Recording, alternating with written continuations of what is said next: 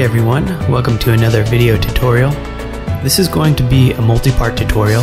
First, I'll show you how to configure FRAPS for high quality video capture. Next, I'll show you how to import and edit that video in Adobe After Effects. Finally, how to export that footage in high definition video so that you can upload your video to YouTube or share your video with others over the internet.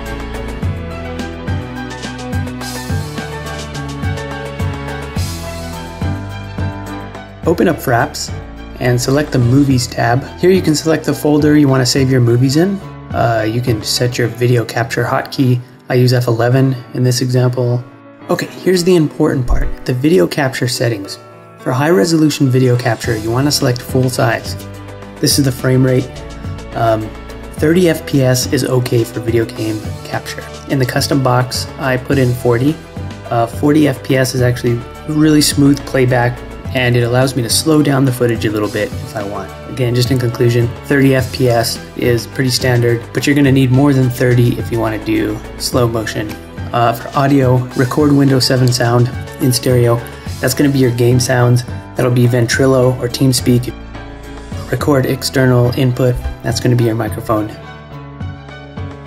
To record, just keep FRAPS open in the background and press your video capture hotkey to begin or pause the recording.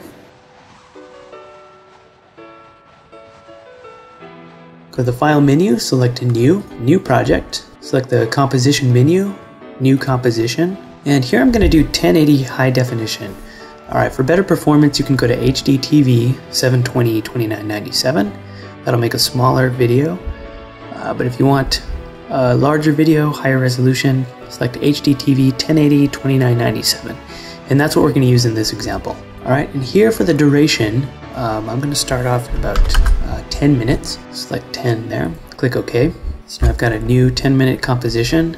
Next, let's import the FRAPS video. Go to the File menu, select Import, File, and select the FRAPS videos that you want to import. And for this example, I'm just going to import 2, and click OK, or click Open. You can see that the FRAPS videos appear in the project window here. I'm going to select those videos, drag them down to the timeline, and here you can see they appear in the timeline.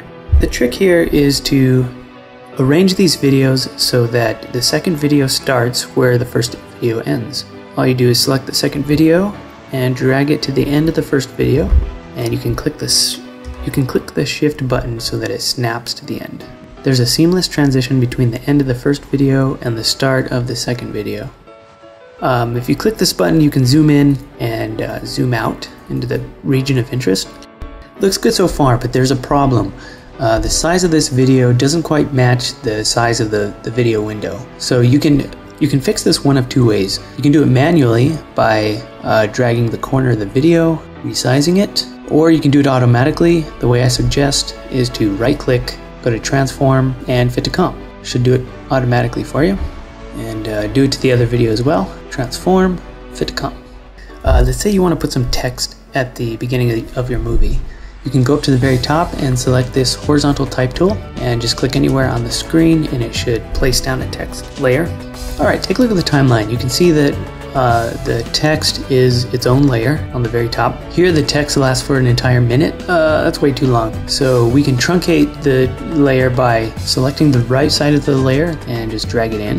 Let's zoom in a little bit. And I only want the text to appear for 5 seconds. So I can drag this out to about 5 seconds. And I want it to fade in and fade out. So select the pull down, transform. I'm going to place a keyframe at about 1 second. Here, an opacity keyframe. Click this button. That drops down an opacity keyframe at 100% opacity at 1 second, and go back to 0. Drag the opacity down to 0%. You can see the text will go from 0% at the start up to 100% at 1 second. Okay, now I want it to fade out. Go to 4 seconds, drop down a keyframe by clicking that button, and go to the end of the text layer and go down to 0%.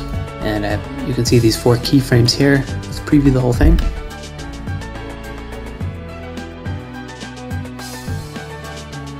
The next thing you probably want to do is add some music to your FRAPS video. So what I'm going to do is go to the File menu, select Import, File.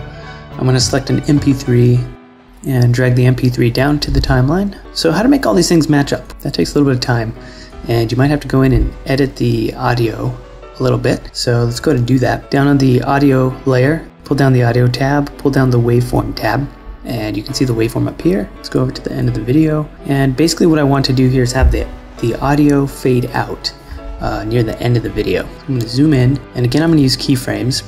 Click the audio levels keyframe button. That'll drop down a keyframe. And then at the end of the video, reduce the audio levels down to -48. So let's preview that sound. The last thing I want to do is mute the audio on the video track. I don't want to hear the ventrilo talking. It's up to you if you want to hear that, but to mute it, you can simply deselect these audio buttons and the audio goes away. Okay, so far we have stitched some FRAPS files together. We added some text at the beginning of the video, and we've dropped down some audio onto the video. Alright, we're pretty much done. Let's get ready to export this video. So right before we export, go to the end of the timeline and drag the work area bar over to where you want the video to end. And I want the video to end right here. Zoom in, and you can see I dragged the work area bar to the end of the video. The audio fades out. I can even make the video fade out if I want. If I drag this down, transform, drop down an opacity keyframe, move the work area selection tool, and just drag this to the end of the video and bring down the opacity. Both the video and the audio should fade out to 0 at the very end of the movie.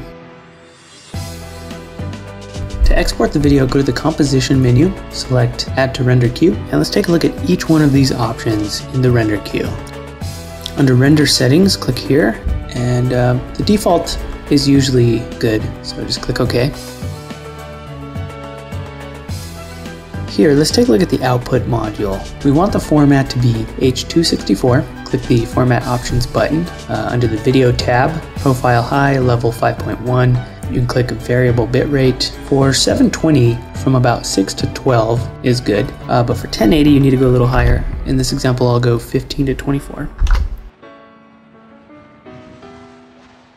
Click OK. We want audio, so click this Audio Output button, and Format Options, AAC, High, 192 kbps. Click OK. Click OK. Select the output destination. Click Save, and begin the render.